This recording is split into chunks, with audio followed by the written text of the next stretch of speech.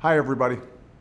Before you fire up the barbecue for the long weekend, I want to talk a little bit about the reason we get to celebrate Labor Day. And that's the labor movement that helped build this country and our middle class. For generations, every time the economy's changed, hardworking Americans marched and organized and joined unions to demand not simply a bigger paycheck for themselves, but better conditions and more security for the folks working next to them too. Their efforts are why we can enjoy things like the 40-hour work week, overtime pay, and a minimum wage. Their efforts are why we can depend on health insurance, Social Security, Medicare, and retirement plans. All of that progress is stamped with the union label. All of that progress was fueled with a simple belief that our economy works better when it works for everybody. That's the spirit that made the progress of these past 7.5 years possible. We've rescued our economy from another depression, cut our unemployment rate in half, and unleashed the longest string of total job growth on record. And we focused on making sure that the gains of a growing economy don't just flow to a few at the top, but to everybody. That's why we took action to help millions of workers finally collect the overtime pay they've earned.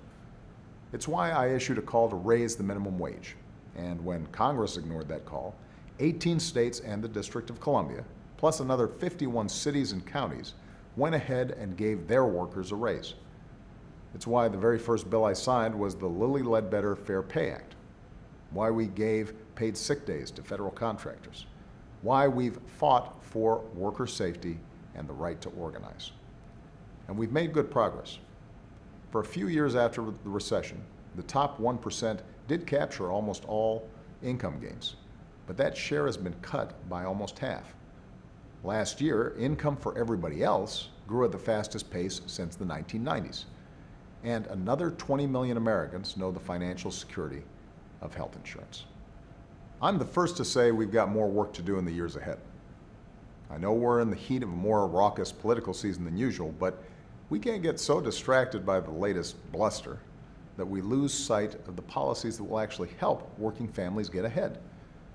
The truth is, that's what's caused some of the frustration that's roiling our politics right now. Too many working folks still feel left behind by an economy that's constantly changing. So as a country, we've got to make some choices. Do we want to be a country where the typical woman working full-time earns 79 cents for every dollar a man makes, or one where they earn equal pay for equal work?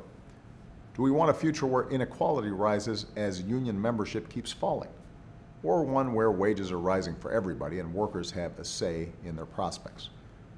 Are we a people who just talk about family values while remaining the only developed nation that doesn't offer its workers paid maternity leave? Or are we a people who actually value families and make paid leave an economic priority for working parents?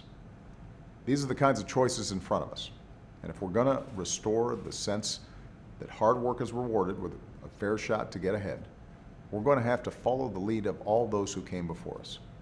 That means standing up not just for ourselves, but for the father clocking into the plant, the sales clerk working long and unpredictable hours, or the mother riding the bus to work across town, even on Labor Day. Folks who work as hard as we do. And it means exercising our rights to speak up in the workplace, to join a union, and above all, to vote. That's the legacy we celebrate on Labor Day, and I'm confident that's the legacy that we'll build upon in the years ahead. So thanks everybody, happy Labor Day, and enjoy the long weekend.